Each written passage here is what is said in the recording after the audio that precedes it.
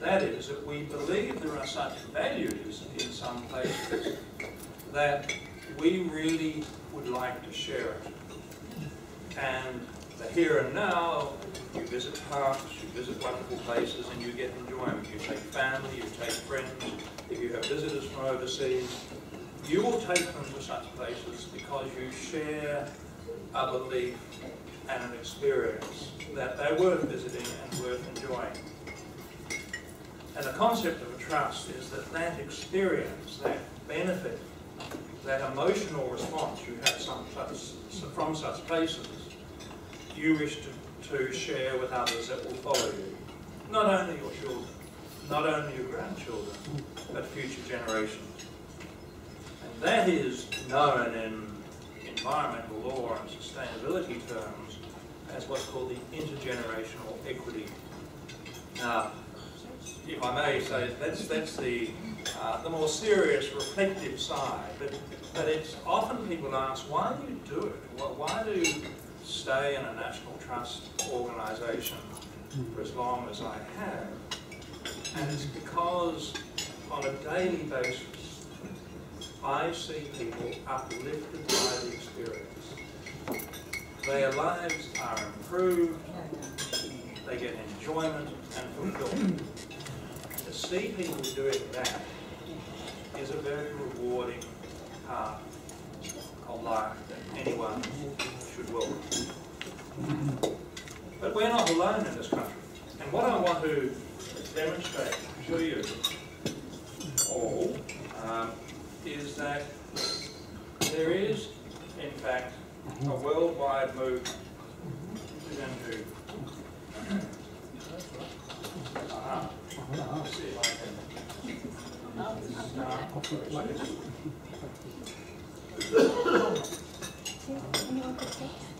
Thank you very much.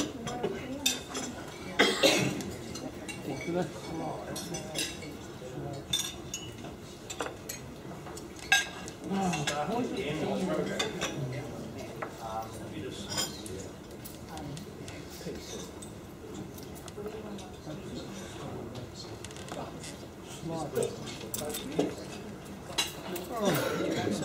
good. Right.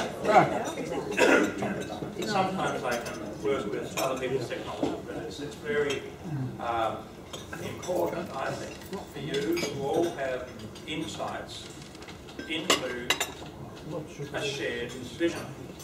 And let me explain that. I have been going to conferences of National Trust, gatherings, informal gatherings for every few years representing Australia. And I came across people from just about every country, every continent certainly, but just about every country. Sometimes they weren't formal national trusts, but all of them, no matter what their ethnic background, whatever their language and their own personal history, they all talked about the same sort of vision. And that is that in our country, there are things that we want to take forward to future, to our children, so that they can enjoy as we have. And so, often I found those in conversations with people from developing countries, not so well heeled as far as the capacity to look after their heritage. And these people would say, look, how do you do it in Australia? Can you help us? We come from Fiji, or we come from St. Lucia in the Caribbean, or Uganda. How can we do it? And so we came up with this concept of bringing everyone together and forming this international organisation. We started in 2005, and in 2007 we launched with a wonderful ceremony that the government hosted in New Delhi.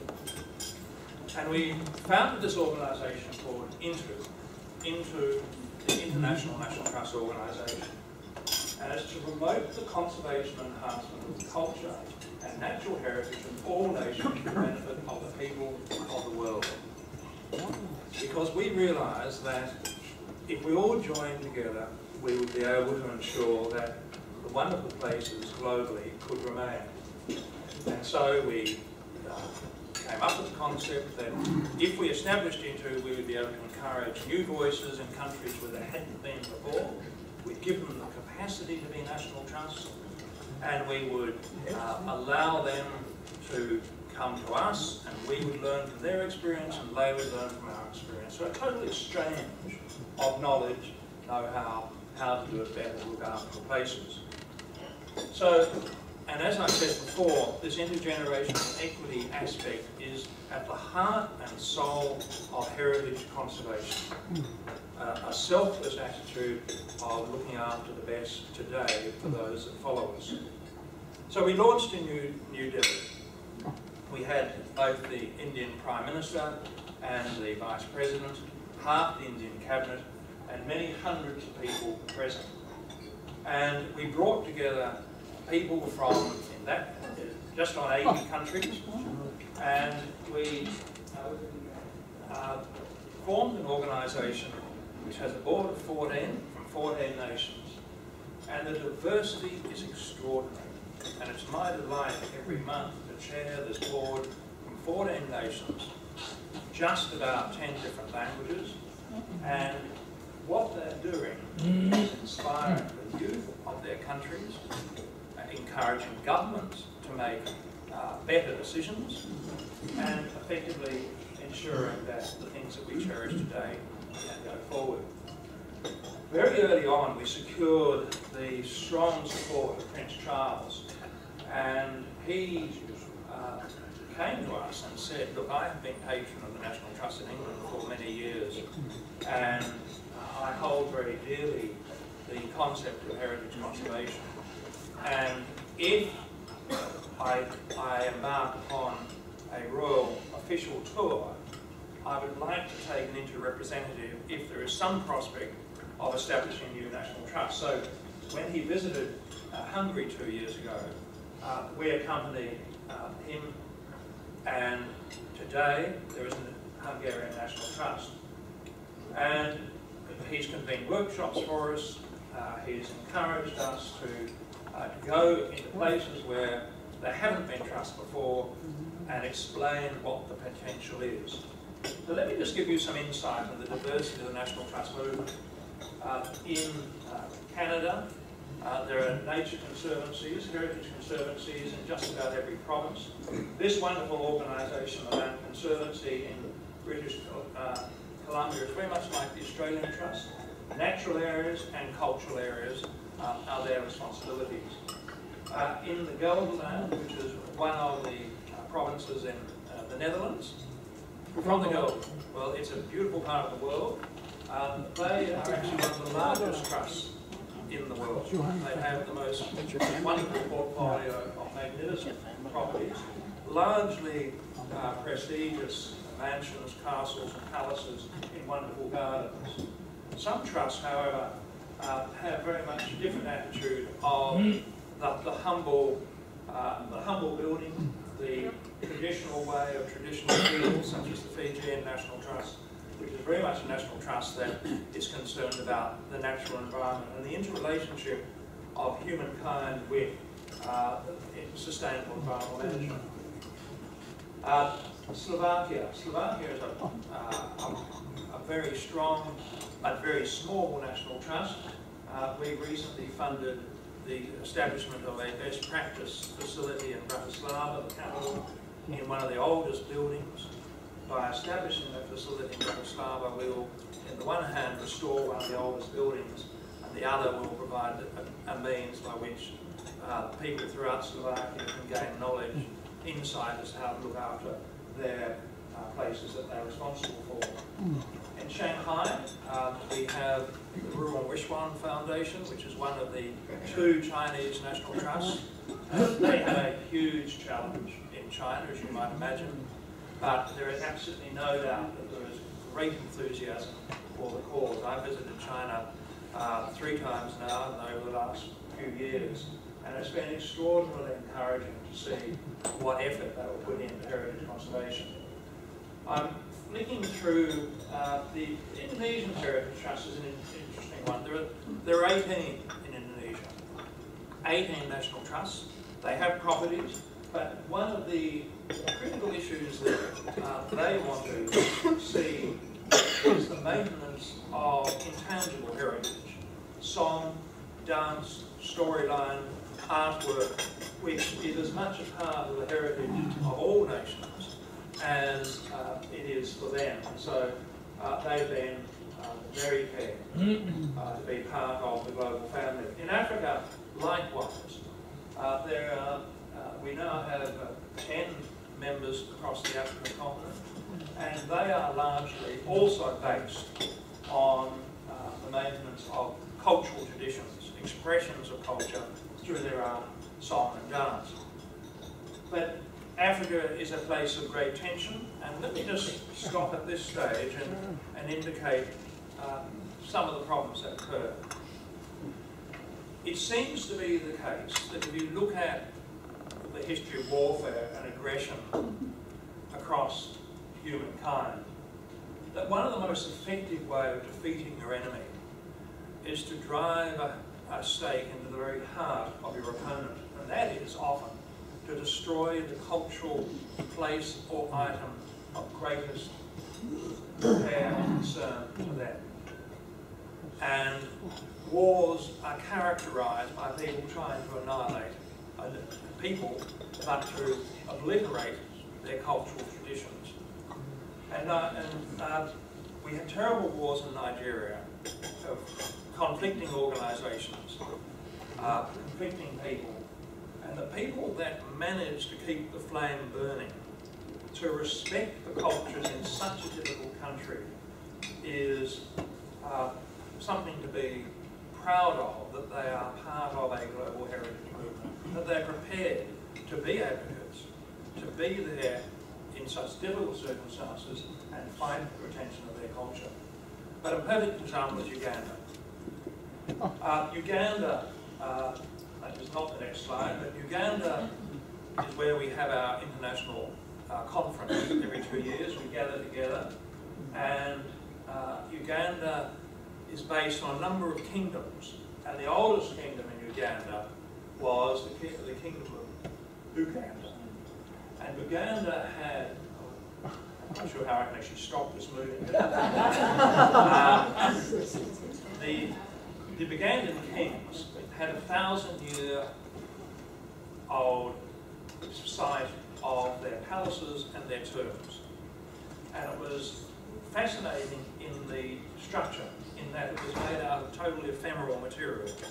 Weaving, thatching, wood, but nevertheless it was a giant structure which had a relationship with the Ugandan people. And 2.5 years ago there was a raid over the border. They came down from Rwanda, where one of the insurgent groups had departed Uganda and taken refuge over the border. And what did they do? But they headed straight to this ancient site, which is the only site in that part of Africa on the World Heritage List. And they torched it, burned it to the ground. And this was, as I say, like driving a stake into the heart of the nationalism, the pride of the Ugandan people. And it reinforced to me that this concept of holding dear and wanting to protect things that you hold dear is so uniform across all peoples that it is a uniting factor. And if we can come to respect each other's cultures, and although we've tried very different paths in very different countries, but that uniting respect for each other's cultures is an element of such importance if you have any vestige of humanity about one. And so I see the work of the International National Trusts as effectively being a human rights issue, that we're effectively reinforcing people's human rights to value the things that they love and hold dear. This is one of the National Trust properties, Barwon Park, down in Winchelsea. It was where the Austin family, they built that. That was their original homestead, and they released the rabbit. The rabbit, the hare, and the fox were all released at Barwon Park. And it's not remembered quite so fondly for those reasons. But it is part of the social history. I beg your pardon? Austin Hospital, she said. Austin Hospital, that's correct. Same family. So, but in each case, here we are at the Trust, one of the castles, reenacting ancient historic events, bringing places alive. It's not just about bricks and mortar. This is another Australian. These are the portable houses. There are 3 of them down in South Melbourne, owned by the Victorian National Trust. They are prefabricated, brought out on sailing ships at the time of the gold rush. And the Coventry Street houses, as they're called, can be visited down in South Melbourne. But each tells a story. Jamaica. It's sometimes very difficult with some countries to tell the whole story. With Jamaica, for instance, a very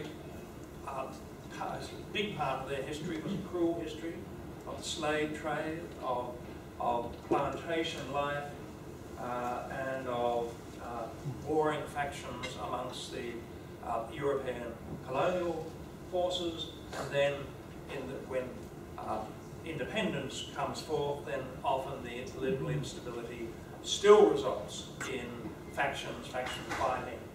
And I never cease to be amazed at how some of these national trusts can continue to maintain and fight for the retention of places that are valued the whole of the country. India, intact. India has the most remarkable heritage. The Indian National Trust for Art and Cultural Heritage, which is one trust, has 150 chapters across the subcontinent. They involve, in a hands-on fashion, tens of thousands of people every day of the year in restoration of special places. And so it's not uncommon to visit a treasured place and to find that all the people there, there will be some who have had tertiary qualifications in conservation management, and others will be students, local villagers, trained up to add to the force of people achieving what we need to achieve to save these magnificent places. And in many ways, every means is found to enlist the largest population in a country like India. So here we have students being awarded certificates for their involvement and work in heritage conservation. Bangladesh, a country that seems to be at the brunt of just about every phenomenon of bad climatic conditions, of floods and drought and famine, whatever it might be, but the Bangladeshis still maintain a willingness to safeguard what is of value to them. Taiwan, an interesting story here. The Taiwan Environmental Association, there are 2 national trusts. That scene there is taking Oliver Morris, Director of Membership Services and Advocacy, out into a bay beyond a mangrove area. And that mangrove, it's an embayment of mangroves growing in, is the only breeding place in the world for the pink dolphin, as pink as some of the flowers on the table. It's a unique genetic offshoot of that species of animal. And 3 years ago, there was a proposal to build a very large petrochemical work and associated port over the mangrove, and effectively destroying the breeding grounds of the pink dolphin. And they were getting nowhere in Taiwan. So what they did, they approached into my organisation and they said, could we express a view on behalf of the international community of national trusts? So I signed a letter to the President of Taiwan, and the happy result was that they withdrew the project and moved it to another location. And to this day, they then created a offshore reserve, national park, to safeguard the pink dolphin. So it just was a confirmation to me how many nations will respond to the international glare of an organisation such as my own. National Trust for Scotland, one of the oldest national trusts, a wonderful national trust with beautiful properties. Oddly enough, struggling financially, they have not succeeded to the extent that the English National Trust has in attracting the same visitor support. For those who don't know, just to give you an indication of the scale, the English National Trust has 4 million plus members. It has an annual turnover of $500 million, and it has a staff approaching 20,000 people. They are, of course, the largest national trust. Their poor cousin over the Scottish border, unfortunately, is in the process of massively reducing staff, selling a few properties, and trying to organise itself to survive in the future. The footpath project is an interesting one. The van there shows the logo of the English National Trust.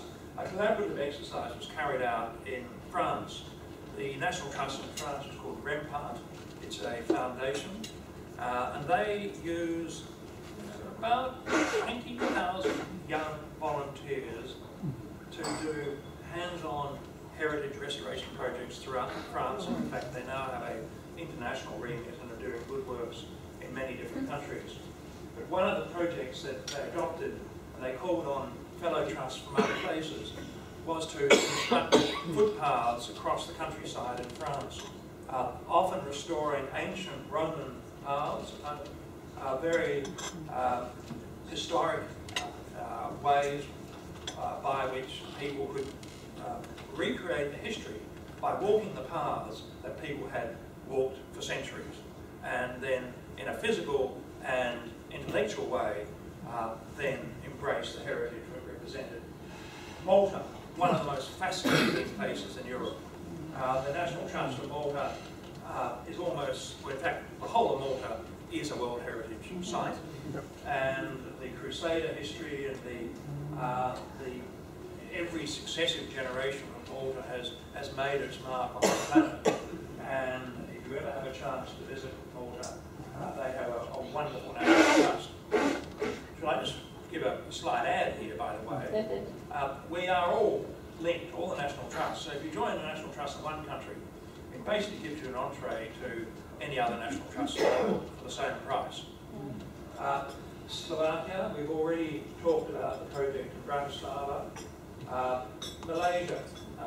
Malaysia is a national trust that blends a respect for the heritage of its colonial years and its traditional peoples, and it again is a trust that is at the crossroads of uniting different peoples, and that can be an issue in going forward. But we're finding that shared concept of heritage respect is actually a part of the recipe, part of the formula of, in fact, stabilising countries and nations to go forward.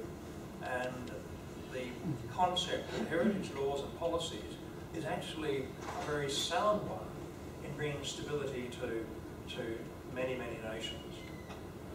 I put that there as a photograph of a Peruvian tribesman. Into my organisation plays a very big role in the climate change debates. We have witnessed in all our member countries the effects of climate change. In some cases, such as in Jordan with the Petra National Trust, the crumbling of the ancient monuments that are carved into the rocks. Throughout Africa, we have seen the great monuments of Zimbabwe disintegrating because of the variations in temperature and the withdrawal of moisture. And wherever you are, we are finding that the impacts on the Great Gardens, for instance, is rather dramatic. And with traditional peoples, though, it's even more dramatic. I heard this tribesman from Peru as part of a session in Copenhagen chaired by Mary Robinson from Ireland, and he was talking about the fact that their whole culture is tied to an awareness of climate and season, And as a consequence of that, song, storytelling, the building of structures, the writing of their literature, everything is tied to a relationship to the physical environment. And he said that increasingly over the last many years, they do not recognise the seasons. They do not know when to sow the seed. It's a completely changed world. And the messages that one obtains from people such as that Peruvian tribesman reinforce to Intu that the most endangering process for us as people who care about cultural heritage is in fact climate change. And in effect, we then found that if you didn't talk about cultural heritage as part of the climate change debates, you then were removing a whole part of the debate that should be considered, especially in considering the future. How do you manage our physical world for the future if it is going to be radically changed? So we've been to every one of the UN conferences since Copenhagen, and we have been expressing a view on behalf of the movement. But can I close by saying that one of the great challenges for us as a movement is to find the resources to do what we do. We are convening our next international congress in Entebbe in Uganda in September. And what we have set as a practice is to bring to each one of the international gatherings representatives from the developing countries. We took over 100 to New Delhi in 2007. We took 80 to Dublin in 2009. And we raised funds from the international foundations. The Getty Foundation has been a wonderful supporter in providing us with money in taking people from what you might call the underprivileged world to these forums so that they can mix with people to gain a better understanding of the know-how, the way by which we can safeguard our heritage. And it's been very, very difficult. The GFC struck us almost within a year or so of establishing Intu, and I founded 4 years ago the Intu International Heritage Foundation, a charity registered in the UK, and it's been very, very difficult to raise funds. Sadly, one of the difficulties has been that in tough times people start to look to themselves more often, and it's totally understandable that people say, look, we must, what's that phrase, charity begins at home, but in one sense it runs counter to the philosophy that I've actually been addressing, that we all are citizens of the whole of humanity, that we all have a shared obligation to cherish these special places that you've just seen a few snapshots of tonight. I face a situation in this country where the National Trust here has decided that they can't support Intu with tax-deductible donations because it might take funding away from the Australian Trust, because the Australian Trust are finding it difficult. And I can understand a decision like that, but it does keep coming up in my mind that if we all link together and shared views and shared philosophies and work together, we might actually do a better job, rather than building barriers and saying, look, we'll get ourselves right and we won't care about those on the other side of the border. And I suppose that's the message that I would like to leave with you all. You are an international organisation. You are a graduate house of people who are graduates of effectively intellectual learning gained university. And part of that intellectual learning gained university is the experience we can derive from places in all parts of the world, and the practices of all people. And we, I think, all need to learn a message, and I'm sure there's no one in this room that would doubt it, but out there are many, that if we can actually respect each other's cultures, work for the sustaining of those cultures, we will make this place, this world, a better place to live in for the future. and have something to be proud to take on to the people that follow us, to take on into the future to our future generations. So that's why we do it. That's why the International National Trust Organisation is here, and we will fight on in whatever part of the world we're invited to do so. So thank you very much.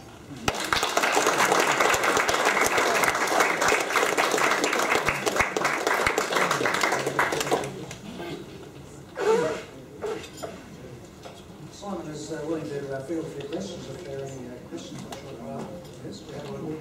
George, please. Yes. George Marku, I'm very impressed with your organisation. I'm almost enticed to join it. However, I really love to know your policy and your views on country A stealing the cultural heritage of country B and not returning back that which is the inheritance of the original country, without naming anything. Well, I would be dishonest if I didn't say that clearly heritage that comes from one country, the first claim on that heritage is that country. And so if the Elgin marbles have been moved to the British Museum, then if the Greeks would like them returned, then that is where they should go. Right. Now, many years ago, an international convention was signed, in fact, by the majority of the nations of the world. And it required each country to establish an advisory committee to advise their governments on the protection of what's called movable cultural heritage. And we have a piece of legislation here called the Movable Cultural Heritage, and there's an advisory committee under that. I happen to have sat on that committee for 14 years. I retired a couple of years ago as the longest standing member of it. And our role was to police the trafficking of cultural objects. And a number of the ceremonies that we organised in the course of those 14 years was what's called the repatriation of heritage that has been removed from one place and has been requested to go back.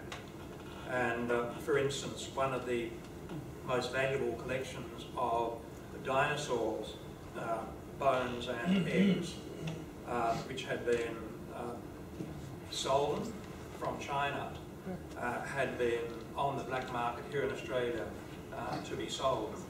And they were identified, they were seized, and then there was a handing back to China in a fairly public way to make the point that these precious Chinese objects should not be here. But it's highly controversial. There is absolutely no doubt that it's a highly controversial thing. Because the other side of the debate is that we all learn from the objects that are in museums and galleries around the world. And the way, the concept, I was at the Pitts Rivers Museum in Oxford about 3 weeks ago, and that's one of the most controversial ones because Pitts Rivers was a great collector and his mode of collecting was very controversial around the world, and he built up one of the finest anthropological collections that the world has ever seen. But the issue is whether in fact such a museum should remain intact with its collection or whether they should start to be dispersed. I take the view that if there is a serious request from a country to return such an object, it should be very carefully considered, and international protocol should apply to ensure that when it goes back, it's not destroyed, it remains part of the intellectual property of the globe. But I think that we always, citizens of the world, have to be aware that they should be first owned by the people they came from. Yes? Given the staggering cost of all this, which currently $40 million has been spent so far on Frank Lloyd Wright residence, Do you have any suggestions for how a country, a nation, can reward, say, the nation's farmers to conserve the landscape and also ensure that government-owned natural resources are adequately treated for vermin, noxious weeds and other pests, in other words, maintenance? Yeah. We could almost have a seminar. Look, there is absolutely no doubt that there are a range of methods by which one can assist land owners. In the current shared ownership, shared management responsibilities are ways by which we can better look after landscaped areas. Rempart, the example that I referred to in France, does not restrict itself to publicly owned places. They have an attitude that wherever the historic landscape is, they're based in the historic landscape organisation in France, they will take their volunteers into those places and they will help the landowners to achieve the objectives that we're talking about. It is true that at the interface in this country of public and private ownership of land, at the boundary of national parks and the like, one hears regular criticisms of a lack of vermin control on one side of the fence compared to the control that might be imposed or applied on the other. And my own view is that we're never going to stop having to be vigilant in finding the best way to do it. At the moment, I think that we are slipping. I think in Australia we're seeing a wind back of focus on environmental planning and heritage policies that if they had continued to develop, we would find better economic instruments to achieve the outcomes. You refer specifically to land management and to vermin control. With the prospects of carbon sequestration, I can never pronounce that word, as part of the climate change response, there are opportunities by which farmers can actually make an income out of caring for the retention of natural vegetation or the revegetation of such places. I'm a fifth-generation pastoralist. My wife and I run a pastoral enterprise in the far western division of New South Wales. I'm going up to Broken Hill tomorrow to travel onto my property, and we have just completed today the fencing of a 100-acre reserve that we are in partnership creating to protect an endangered species of Eucalyptus gillii. We happen to be the only property with 2 copses left, 20 trees in one, 30 trees in the other. We approached the government of New South Wales and said, look, we've identified this rare endangered tree. It's being eaten by goats the whole time, feral goats. We can't control it. Would you partner with us to find a means to make it easier for us to look after this tree? The end result is we've now put on our title a reserve of perpetuity that will protect this tree.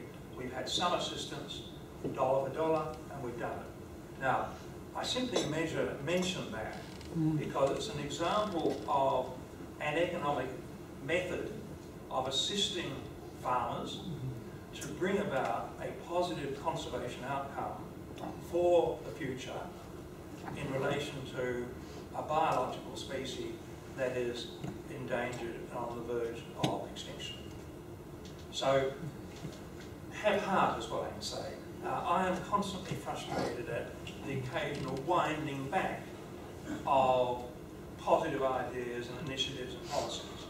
We are seeing, almost globally, but particularly in Australia, and particularly in some states over in other states, are stepping back from a point where we had reached, popularly reached, where we were my view, on the brink of sustainable management of many areas of our Australian environment.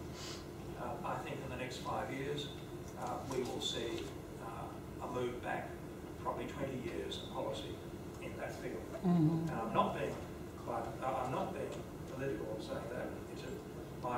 My criticism is across all the political parties. We have one more question? Yes, Anne? Yes. How does Italy go about managing a potential conflict where there has the cultural influence that I have coming from a European, British background with Indigenous groups who perhaps don't like what is being conserved when they're not being helped? And the only other country I could think of would be America, but there are dozens of others, obviously. Let me answer that this way. Yes, it is often a great tension. And in fact, there's probably no country that I have visited that there is not a tension between the different ethnic groups, or waves of migration, however one might like to identify. And my hope is, and I can say this in a graduate house filled with intellectual people who have focused on problems of the world in whatever the discipline you are, there is an intellectual answer and an intellectual response. And I hope that as humankind becomes more sophisticated and more embracing of the global community, the more likely it is that we'll be able to remove the divisions that you refer to. I'll give you an example. I think Kingsley probably heard the speech from Davis. When the National Trust in Victoria many years ago celebrated its 40th anniversary of its foundation, I delivered a speech at a ceremony at Wilson Hall, in fact, because the National Trust was in fact set up with a close relationship with Melbourne University. And I had just come back that year from a conference in the US, visiting our colleagues, the National Trust for Historic Preservation, which is the US National Trust. And it was held in Boston. And the conference was an extraordinary one, 6,000 people. It brought all the heritage societies and organisations from the whole of the US together, and a few international guests, such as me. And there was a ceremony. The ceremony was in Boston Cathedral. And it was probably one of the most moving occasions I've ever had the honour and the pleasure to witness. And if I can just draw a picture in your minds of that ceremony, there was standing room only in the cathedral. It was one of the largest cathedrals in the US. It was packed to the rafters. And up at the front of the cathedral, they had set in the centre place a large table on which there was a large book or chart, I'm not quite sure what I'd call it, I'll call it parchment, probably more fitting for the ceremony. And on this side of the front of the cathedral were the heads of all the heritage organisations representing everyone that had come to America. So the traditional European and Asian and African people who had not been traditionally there going back a few centuries. And they were all there in their robes of office, whatever they might be. Chancellors of universities were in their robes. It was a massive thing. And on this side, on the other side, there was two rows of the representatives, the chiefs, the high chiefs of, as they call, the First Nations of the US, in their full regalia. I thought I'd only ever seen them in film or in museums, but they were all totally ceremonially dressed. And it was a time of Vice President Gore, who was the official representative of the US government, so he gave a very stirring speech about the fact that a nation like America is made stronger by the unity of purpose and vision with respect to the cultures that make up that nation.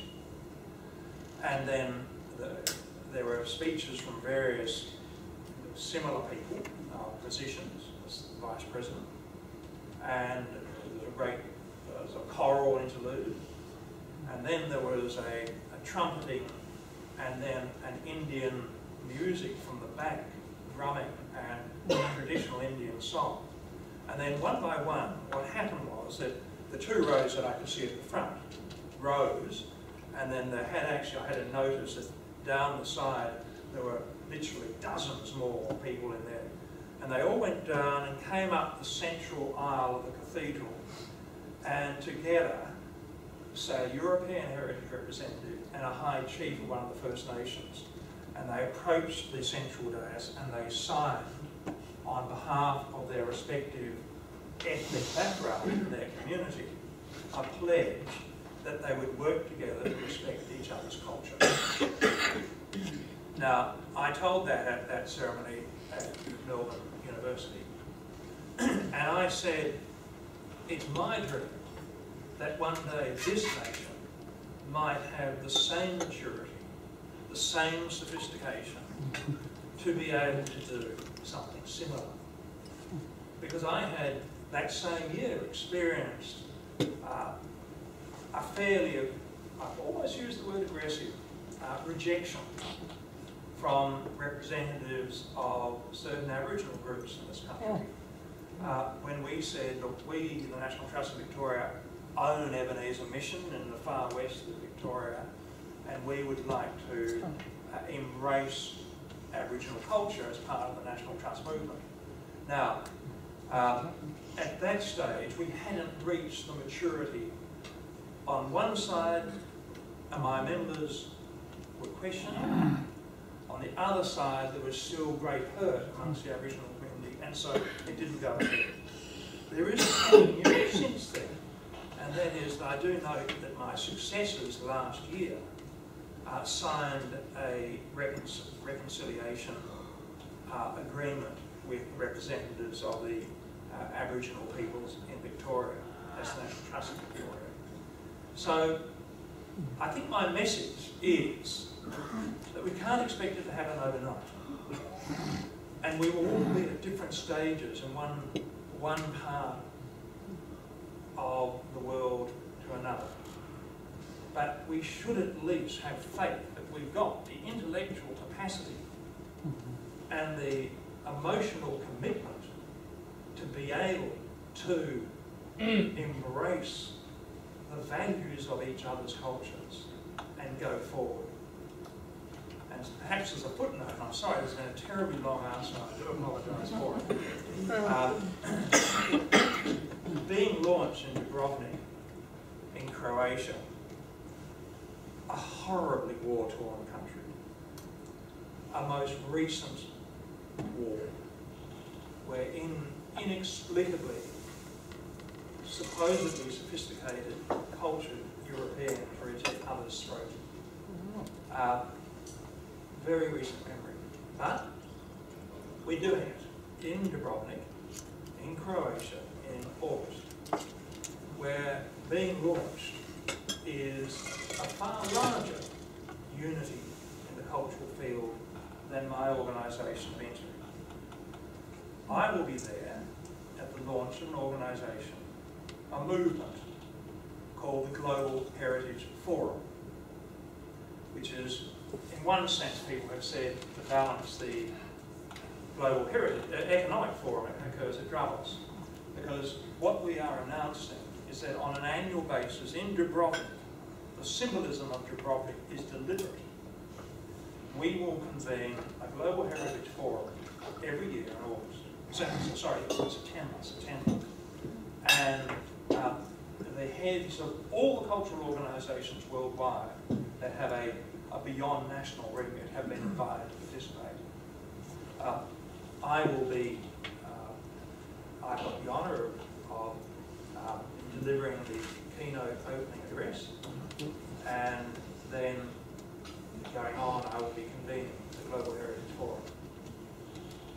And we believe we will basically create a global voice. Tens of millions of people who are in museums and galleries and archives, national trusts and heritage foundations the world over, to share a view that cultural heritage is a factor of unity going forward. And if we all focus on the opportunities of cultural heritage being a unifying factor, well, this world will be a better place. Thank you.